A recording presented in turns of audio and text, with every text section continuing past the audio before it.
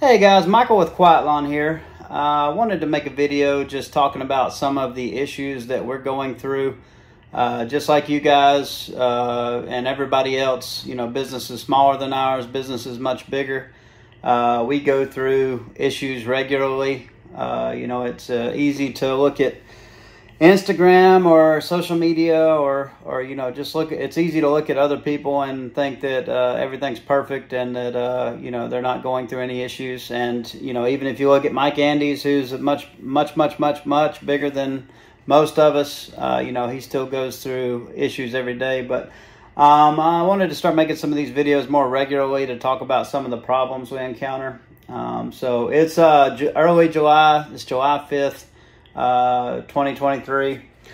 Some of the stuff we've been dealing with mainly has been cash flow issues. If you remember our other videos at the beginning of the year, we invested a lot of money for this new shop location.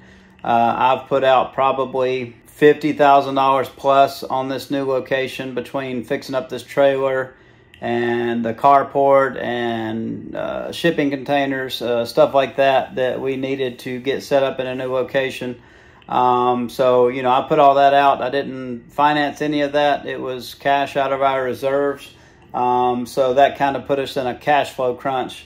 And kind of the way our cash flow cycle goes is we get a lot of prepays in the early part of the year because we do our renewals at the beginning of the year, like January, February.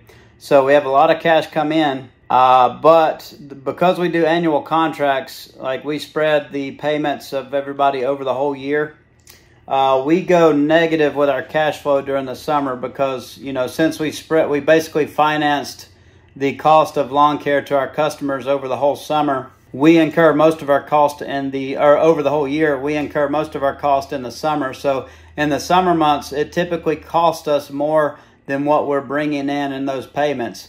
Now, we'll make that up in the early months and, at the end of the year, but it definitely puts us in a cash flow crunch in the summer because, let's say maybe we're bringing in $30,000 a month in the summer, but we might be spending $35,000 or something like that. We're going negative. So it's important to have cash reserves to be able to sustain that and get through those negative cash flow times.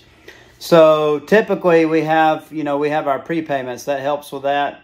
But we spent a lot of that on this new shop.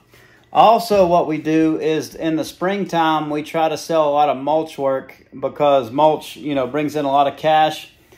And that's typically, doing like install work, like mulch work, trimming shrubs, stuff like that is how we get cash and kind of fill our coffers to help us, have enough of a reserve to get through the expensive summer months until we get back into the fall.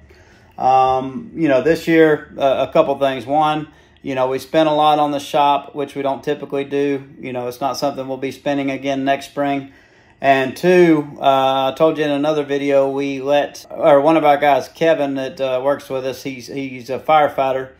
He usually does all of our landscape work. So he started going to school, so he's not working with us much anymore. So we stopped offering mulch work probably back in the beginning of May. So we missed out on a good probably $30,000, $40,000, $50,000 worth of mulch work because we just didn't have anybody to do it.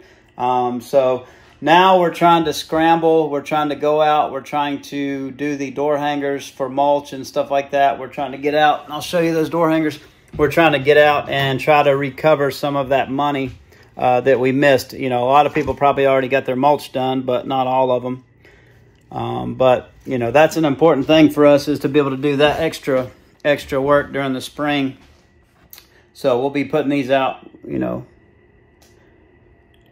with our mulch special that we're running to try to get some more cash flow in this summer, so that we're not struggling so much, going into fall. And not anything terrible. We'll be fine. We've been in much worse financial situations, but I don't like it when, we start running low on our reserves.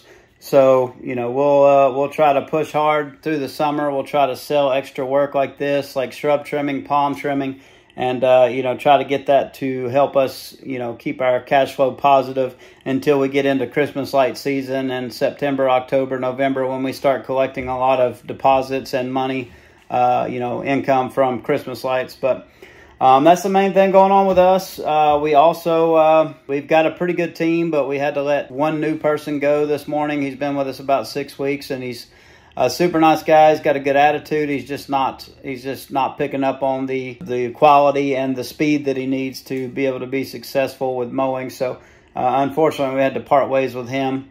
But we're pretty well staffed. We've got a good team.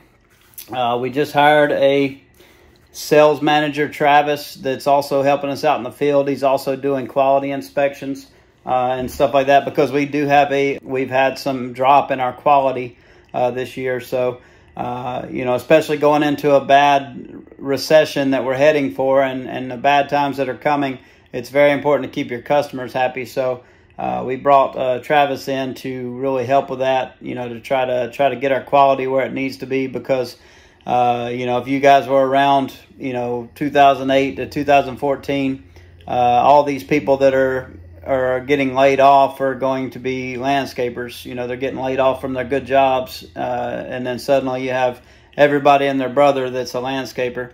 So it's important, especially if you want to charge a premium price, that you deliver a premium service. So, we really want to get ahead of that. We want to do what's right for our customers. We want to do what they pay us to do. And we want to make sure that we get that under control and we get our quality where it needs to be, because that affects everything. That affects our attrition rate. It affects how fast we grow. It just affects a lot. It affects what price we can charge. So, that's currently our issues. Cash flow, quality. Like I said, we're very fortunate as far as labor. We've got pretty good team. I could use, especially if we start selling a lot of work with these door hangers we're doing, I could use one more. But we are good in the meantime if we need to make it work. I do see the bad times coming, guys. I've been talking about it for a while.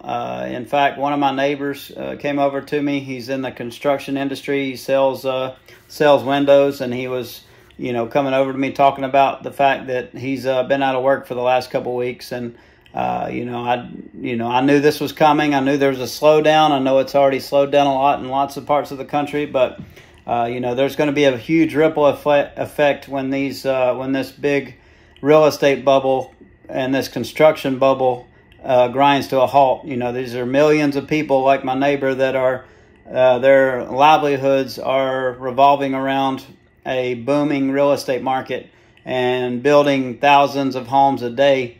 And when that stops, and it's coming to a stop in a lot of places, that's going to affect those millions of lives, and, a lot of other industries revolving around it.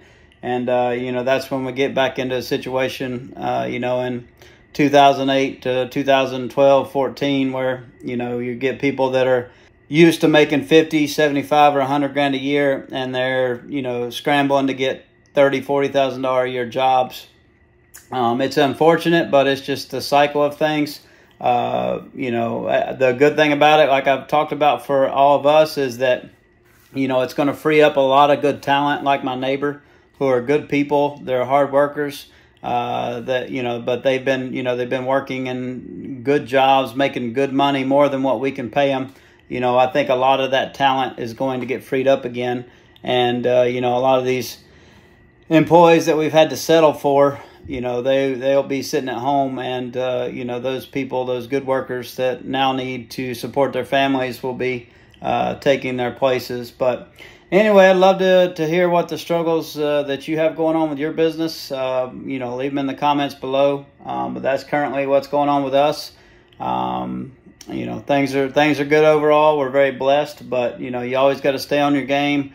You always got to, try to be better and better. And, we make mistakes and we constantly learn from them. But thanks for watching. Have a great day.